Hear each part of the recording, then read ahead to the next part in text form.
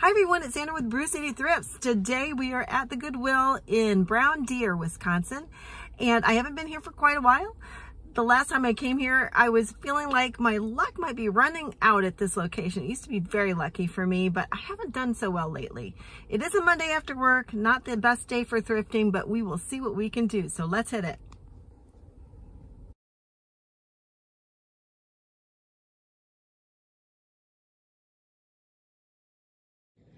Today I start in the tchotchke aisle, which is not where I usually start at this Goodwill. I usually start over by the purses and bags. But I am in the tchotchke aisle and I notice this fine looking clock and next to it a glass clock. And I do think, some of those pieces are collectible and bring good money, but I don't know anything about clocks. Instead, I grab this baggie with I'm guessing that's a dinosaur skull. It looks like one of those sets that you put in a garden and, in the grass or near your flowers. And I think it's really cute and interesting. I'm not sure what it's made of. It's quite lightweight, but it's weird enough that I'm really interested, so it goes in my cart.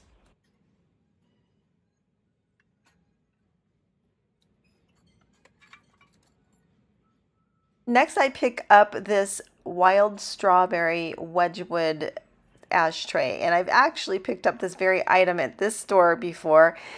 I do like the pattern very much, but there's a lot of wild strawberry items on eBay, so I put it back on the shelf.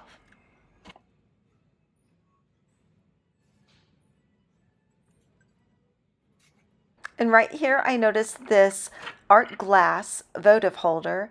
It's a nice piece. It's heavy. I do like the polka dot design and the colors, but I decided to put it back. I noticed this glass sun catcher with a wrought iron or pot iron, cast iron frame. I'm holding it upside down. It actually is most likely a key ring holder, but while it's really cute and I do love the bumblebee design, the color was flashed on and it was already rubbing off in some areas. So I put it in my cart, but it did eventually go back on the shelf. On the lower shelf here, I noticed this piece. It is etched images onto stone. It's a quite heavy piece. And you can see that the images are of what appear to be Alaska. And it's signed, and while I really liked it and I liked the hand done quality, it's a little too beat up for me to keep. I have a dickens of a time trying to put that bag that keeps falling off the shelf back on the shelf. I'm actually reaching for this hand painted sun catcher. I will show it to you in a second here. It is a hummingbird and floral design. It's by AMIA Studios and it's got the stained glass look to it and it's just beautiful with really vibrant colors. So that beauty goes right in my cart.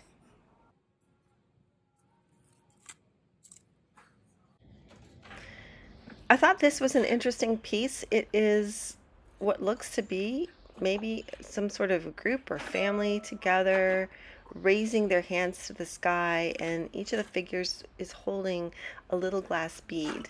One of the beads was missing. But then I pick up this ceramic trinket box. I won't try to pronounce the name on the label there. I will hurt the ears of any French speakers, but it's a very pretty box with each of those little panels has a wild animal or a flower. There's some enameling, and it is really nice. So it goes in my cart. Still in the tchotchke area. No, I am now in the candle area. I see these candlestick holders. Now, I am pretty sure these are mass-produced, but they are hand-painted, and they are jack-in-the-pulpit, which are gorgeous. And I kind of can't help myself. I think these are not that uncommon, but I just love the painting on them. I love the color scheme, and I love the fact that it's a jack-in-the-pulpit. So I decided I'm going to take those with me. They're ceramic, could have been produced in Mexico, although they're not signed from Mexico. And I really like them. Pretty summer candlesticks. So, yep, we're going to take those. Only $2.99 each. There's a little bit of money. Oh, and then I had passed by a cart, like on the fly, reached out and grabbed this walking by a cart. It is a wooden skull, and I think that is so fun for Halloween. Yes, I'll put that in my cart too. Dolls chairs can sell. I've sold a few myself. The ones that you want to keep an eye out for are the American Girl dolls chairs, or hand-carved, ornately styled chairs can do pretty well. These would maybe go, they just might sit for a while, so I left this one on the shelf for that reason. This casserole looks like it could have some age to me. It has a basket weave design on the sides, a deep orange glaze, and it was hefty. I liked it. I'm not sure who the maker was, and I left it on the shelf. Below was a nice set of plates. The maker is Syracuse, and I believe this is a vintage pattern. It's called Carefree.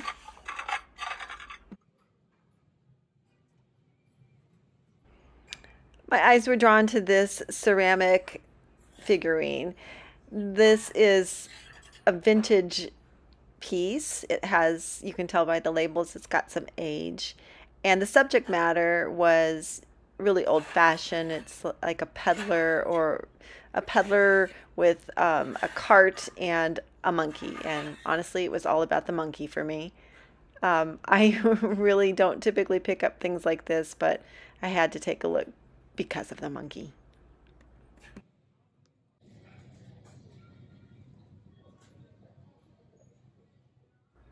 Scanning the shelves. Looking, what catches my eye? Well, the things that catch my eye first are these figurines.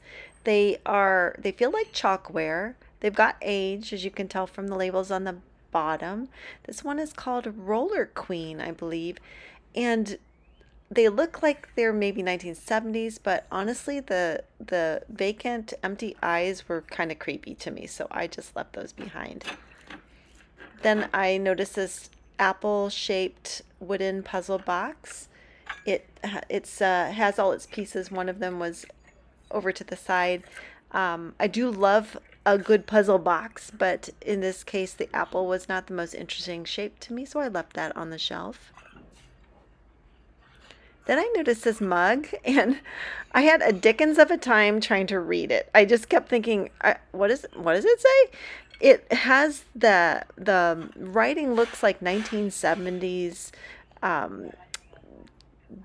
style of writing. Inside is this really cute, funny little figurine. He's just napping in there and just totally at ease. And I looked on the back and tried to read back there too. So it's a language that I don't know. And while I like the look of it and I love that little guy, I didn't pick it up because I didn't know what it said. Sometimes you just go with your gut. This is a piece that, look at that robin's egg blue. I thought, oh my gosh, that's a stunning blue color. I saw there was a marking on the bottom, and I thought this is definitely a good substantial piece. I love the glaze, I love the color, and it is Italian, and I love the braided handle on it. There's no chips, no damage that I can see, so I put that in my cart. What a beautiful ceramic pitcher.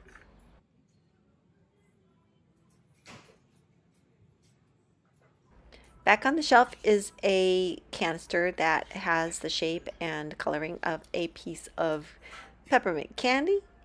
And below it is a canister, and I did recognize the style of the artwork on this canister. This is Marjolaine Baston, and she did a lot of work for Hallmark back in, I believe, the 80s and maybe the 90s. And I really do like her style of artwork. There's her signature there. But the canister does not go for a whole heck of a lot, so I decided to leave it on the shelf. I noticed this creamer. It has the painting style of a Japanese piece of Nippon pottery. Below it is a tureen with a lid that looks to be potentially Noritake. And then I noticed this aqua colored blue glass canister, which is very pretty. And then I pick up this piece of handmade pottery. I think these on eBay are called incense holders, butter trays, trinket trays. I think this is just a multi-purpose piece of pottery. This one has an artist's signature and it's a nice glaze, so I put it in my cart. I thought this swirled dish was really pretty.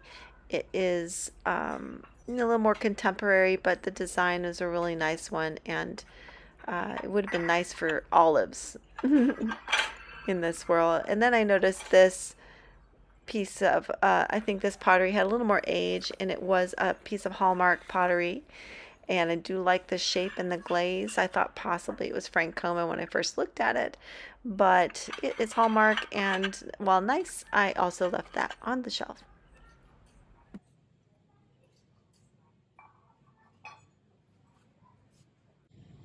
I know a lot about Pyrex, but to my eye, this one looked to be a kind of unusual color, so I pulled it out to take a look at it. It has a wheat sheaf design on it, but it also has a lot of chipping. I took a quick look online, and it doesn't seem to be one of the really high value ones, so I left it on the shelf. I'm still looking around the China area, and I noticed this hand-painted ceramic cheese board. Taking a look at the back, it is made in Italy, and it is a Sur la Table or Sur la Table piece. And I will take a hand-painted ceramic cheese plate. I can imagine all kinds of cheeses on that one, and it goes in my cart carefully.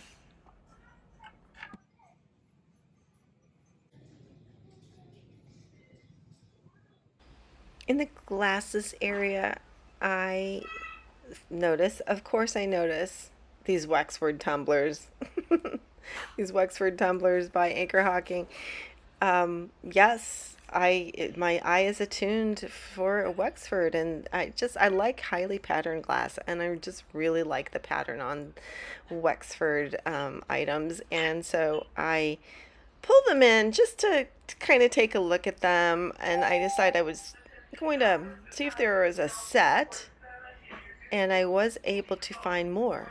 So I kept scanning and looking for more Wexford, but then a couple of the pieces that I picked up were distinctively lighter weight. And I'm kind of like, the heft of them was different, the feel of them was really different, and that's the case with that one. It felt a lot lighter, and I decided I would only take the ones that had that hefty feel and that I thought were truly Wexford. So let's do a cart review, shall we? It turns out that the items I got really are pretty contemporary. This first one, the ceramic cheese board by Sur la Table or Sur la Table, I really like it. I love the painting, and but it's not a very old piece, and neither is this Italian picture. It is got that robin's egg blue and the braided handle, and that is not a chip. That's just some schmutz. But I really do like that picture of the Wexford glasses, the tumblers I looked at. These were the three that had the more substantial feel to them, so I took those three. Here is the pair of hand-painted ceramic jack-in-the-pulpit candlestick holders that I think are very pretty. Again, not that old. This wooden hand-carved skull is it's just goofy, and it's gonna be a great item to put up during when we get closer to Halloween. I do like this ceramic incense holder, whatever you want to use it for, multi-purpose ceramic piece. It's a piece of studio art and it is signed. This is a box of cards that I will use in my eBay business. This is the French lidded trinket box that I won't try to pronounce the name. I will butcher it. And finally, we've got this really pretty hand-painted hummingbird sun catcher with the stained glass style, and it's just a really lovely piece as well. There you have it.